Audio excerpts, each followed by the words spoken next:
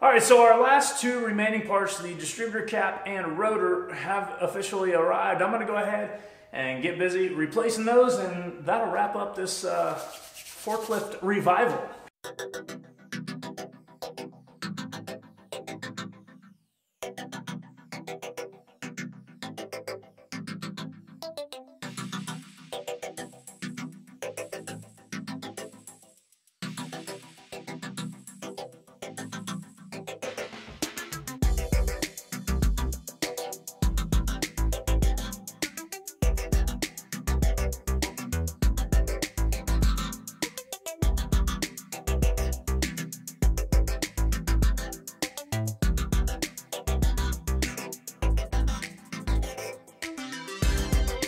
All right, so as I said before, the greatest thing about this Yo forklift is it does have a Mazda engine. However, in ordering car parts online, nonetheless, I ordered most of the stuff I ordered basically everything from Rock Auto because they do have the best price. They don't sponsor anything. I'm just cheap like you are, and I don't feel like going down to the local auto parts store and having them basically do the same thing I'm doing, which is order and wait for it. I would rather do that on my own and save money in the process. So the only downside to that is sometimes you get the wrong parts that you do have to go through the trouble of returning back to them and then waiting for the reimbursement instead of just going into a brick and mortar store and getting your money back on the car within 3 business days. So that's kind of what happened, or what's going to happen, with the distributor cap and maybe a rotor. They have a lot of parts listed. I'm buying parts for like a 1971 to 2 Mazda. I think it's like B1200 or 1600 or 808 or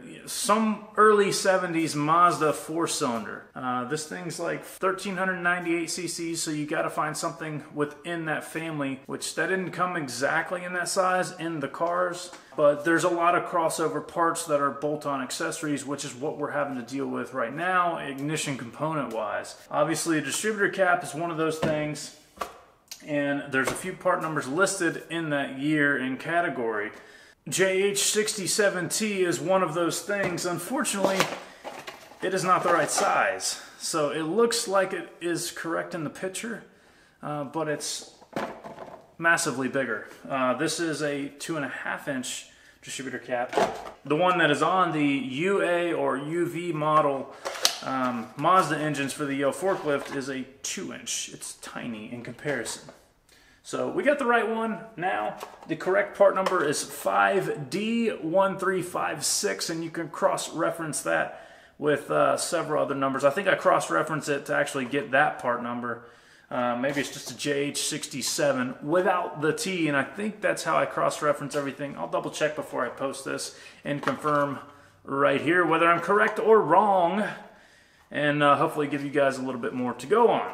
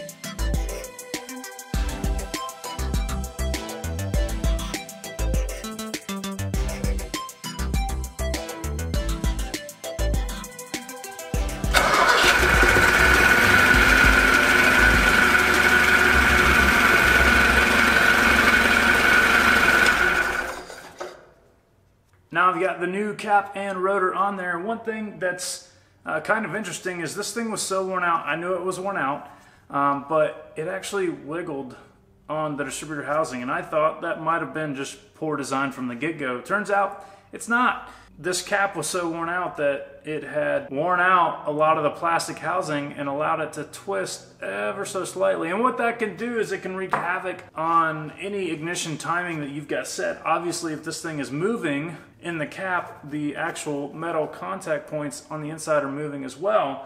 So your timing is never really consistent for as much as that cap, you know, moves or vibrates or anything like that. So that can cause a lot of issues. If you have one on a Yale, Mazda UA or UV style engine that has a loose cap and the base isn't moving, probably look into putting a new distributor cap on. Now for the rotors themselves, I did buy two different part numbers because the original one, the JR169, was really tight going on, and I thought maybe that might have been the incorrect part. So I bought another one, 4R1112, and turns out they appear to be the same exact part. Even though they're cross-referencing to different style of parts or things like that in the cross-reference database, this does not coincide with this one, but they appear physically to be the same part. So they both are kind of a pain to get on there. They do fit and they do work. They don't fit as loose as the original one, but they do appear to be pretty much the exact same. So, and that may be a good thing. Maybe they're supposed to fit really tight. I know the distributor cap fits a lot tighter, so,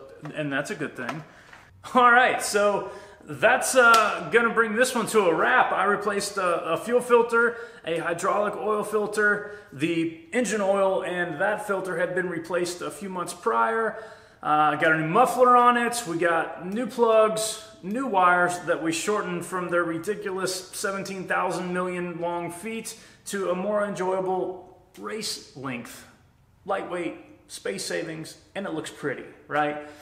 We replaced the distributor cap, the rotor, the condenser, the contact points, a voltage regulator, and I went ahead and threw on a new ignition coil as well, just to replace all the ignition components. Sometimes if you replace just one or a select few of the components within the system, it can cause problems with the new versus the old and make the new wear out faster or break the old. So went ahead and just replaced everything this time, which is what I should have done in the beginning when I acquired this piece of machinery.